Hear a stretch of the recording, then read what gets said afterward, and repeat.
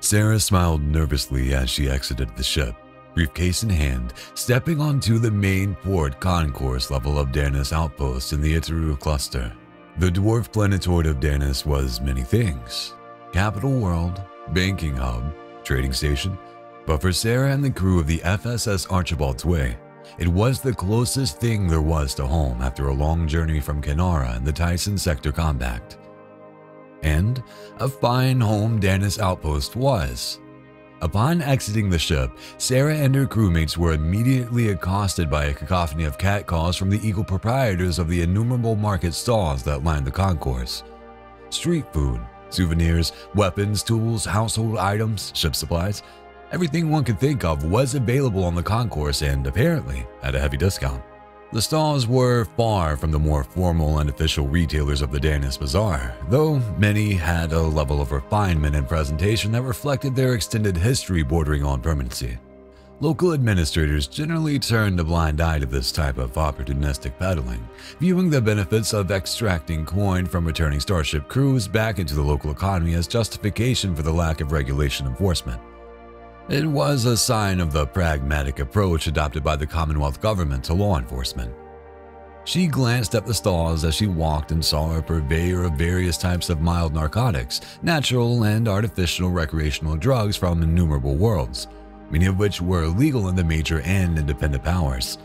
Sara, like most of his free flagger brethren, relished the freedom she had in Fall's Edge. Personal choice, including the right to make your own mistakes, was a privilege far too often quashed by the rampant authoritarianism of the diaspora under the guise of necessity. There was, of course, the ever-present specter of organized crime. Several major criminal houses, some with dealings across worlds of the western half of the diaspora, had a significant presence in Fall's Edge. Rather than simply tolerating this criminal presence, Commonwealth authorities had encouraged these syndicates to incorporate, providing the houses with a degree of legitimacy. In return, the Commonwealth collected copious taxes and made sure their local activities never strayed into areas that represented a threat to the Fall's Edge economy or governance.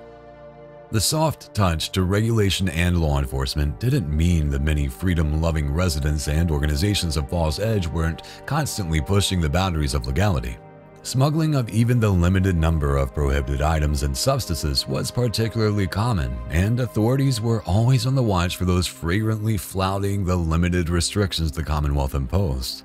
As the crew of the Archibald's Way left the stall-lined port concourse, Sara clocked a heavily armed squad of Commonwealth enforcers, an elite group of paramilitary police.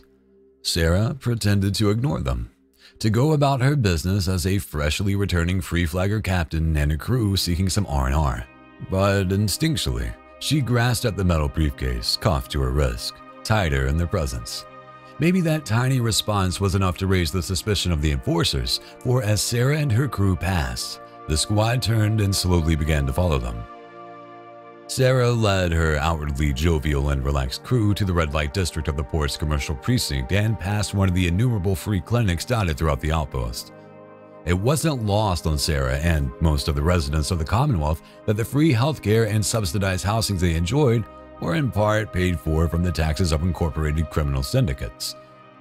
And it was a contact at one of these syndicates, referred to as the Trust, with whom the captain of the Archibald's Way was to deliver her package.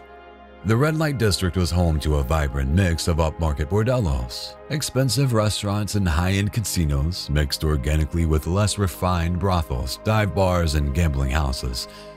It was also a common haunt for starship crews, renting cheap rooms in the many taverns and boarding houses of the area, affording them convenient access to delightfully sinful pleasures of the district. The district streets were bustling with activity as Sara continued forward, so sensing an opportunity, she picked up the pace of her walk, expertly weaving among the crowds in an attempt to lose her tail.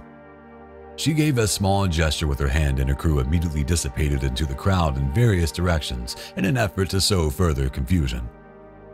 And it worked. Sara ducked into a small alley between a lively bordello and a budget gambling house and walked briskly toward a hole-in-the-wall speakeasy called the Blind Tiger. She was sure she wasn't being followed as she entered the dimly lit jazz bar-style room with relaxed melodic tunes being played by the house band. Feeling more secure, Sara immediately headed to the long bar lined with bottles and carafe of all manner of alcoholic and mildly hallucinogenic beverages. There she ordered a Martinelli Spritz, an effervescent drink named for the royal house of Somayaji in the Tyson Sector Compact. Strong, fruity, and refreshing, she took a quick sip to relax her nerves. Yet, as she went to pay with her credit desk, the barkeep waved away her offer, pointing instead to a well-dressed, bespectacled, dark-haired man sitting at a small table behind her. It was the trust agent.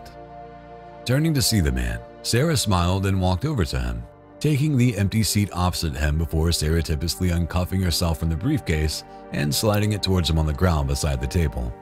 Immediately reaching down to collect the briefcase, the agent unlocked it with a key around his neck and opened the case slightly ajar, enough to examine its contents.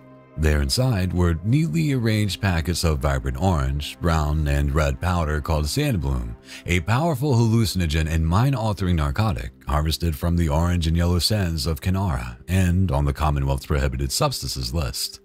The man closed the briefcase and smiled at Sara before raising his glass to her. As he did, Sara noted the ship's local coalition bank account balance flash up on her vision overlaid HUD. 50,000 credits added to the ship's account. She raised her glass back to him before taking another sip, a long one this time. "Pleasure doing business with you,"